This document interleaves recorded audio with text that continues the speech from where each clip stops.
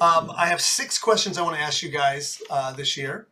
First of all, tell me again how and when your quartet came together, so the audience knows what's going on. We're in this group called Chamber Music Connection, and Anna first joined, our first violinist Anna first joined with 3 other people, and then someone, 3 years ago someone left, and then I joined with her, and then 2 years ago someone graduated, and then Kate joined us, and then last year Tori joined us. Wow. I'm glad. I don't know how you kept that in order. That's pretty good.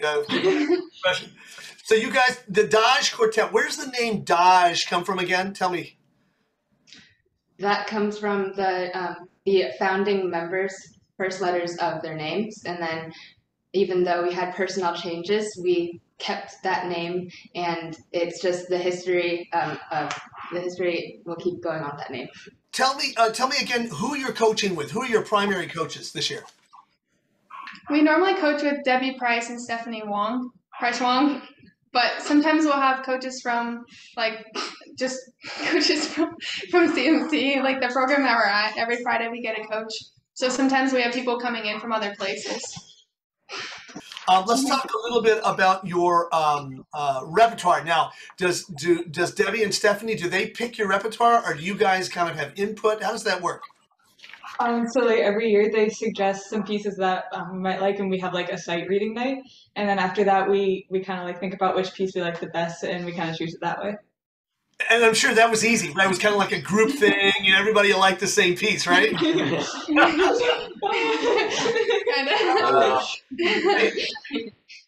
I'm in a quartet. I know exactly what that means. So you end up holding on to pieces like for years and years, thinking maybe this year I'll get my piece in. The Mendelssohn is like 9 minutes long. So what's it like sustaining? Your Ginastera and most of the pieces are 4 and 5 minutes. This is like almost twice as much. How does it feel to maintain that through the Mendelssohn? How are you guys adapting to that? It's kind of like just this building story, so like it's easy to think about like the different characters that pop up into it, to just trying to keep telling that story to the audience, so that way it doesn't feel like 9 minutes to us. Right.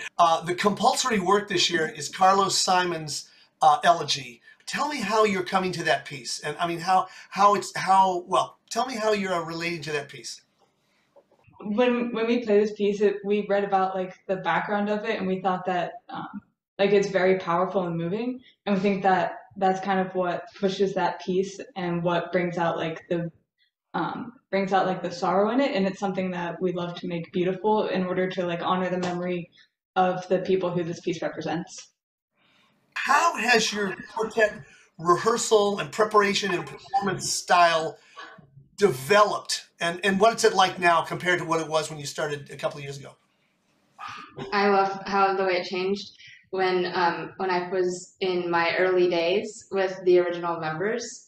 The cellist Jackson used to be like I feel like the leader, and was like a really good coach for us. And now as the years have gone by, the members who have changed are more close to my age, and now I feel like we're all contributing and learning how to work together in a way that we can all contribute our own ideas to make it better. And I also feel like having members who are the same age, it also makes the rehearsals like more fun, and it feels very fun to work with each other.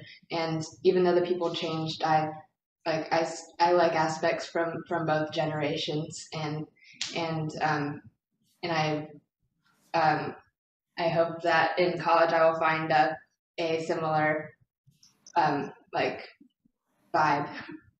Do you guys have fun in your rehearsals? Are you serioso about it? I mean, So we obviously take something seriously, but no one ever takes anything personally, and we always like to crack a joke here and there, and we have a lot of fun.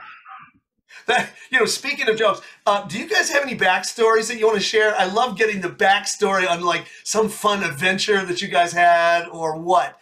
You guys are so polite. Wait a minute. Is Debbie in the room with you guys? No. Okay. So no, seriously.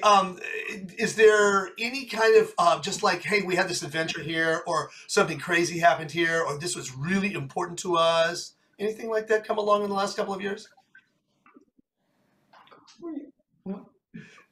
So the three of us, this summer, the three of us attended, like me, Kate, and Anna. We attended a program called Encore, and it was a 3-week program in the summer, and I think it just really got us bonded as a group.